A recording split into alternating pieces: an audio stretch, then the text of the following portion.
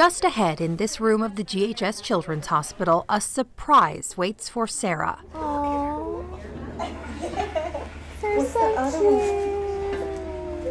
Right up there. Be gentle. The Children's Hospital's 3 facility dogs, Vivi, Callie, and Kenzie. Yeah, you remember me. You really like at me. She said, "That's my friend." With kisses and love, they give a special kind of medicine. It just made me feel more happy, and it didn't make me feel sick anymore. Healing for Sarah's mother, Jill, too. It was the first time that I had seen that big smile and the sparkle in her eye in probably 3 or 4 weeks, because she's just felt so bad. Good girl. The dogs are here to help the patients feel good. They jump into beds and snuggle.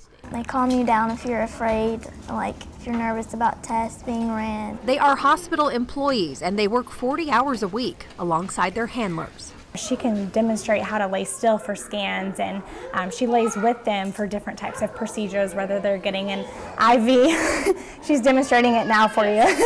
Their jobs are important. Kenzie comforts victims of child abuse during exams. I've had some children who really were just resistant, did not want that exam. No, you're not going to do that. And when she comes in, they just start cooperating. Just like the little patients they help, these dogs have needs too. Food, vet care, even grooming.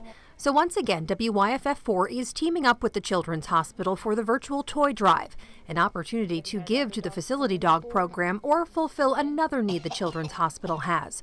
Everything is done online. Facility Dogs is just one of our great programs, but there is a range of options on the site, from things from $5 all the way up to $500.